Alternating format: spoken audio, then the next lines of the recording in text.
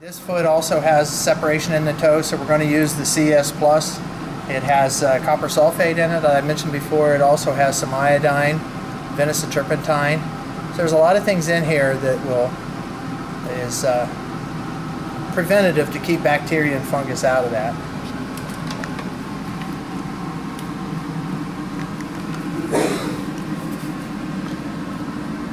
Again, when you have a separation like this, I think it's important to make sure you pack as much in there as you can.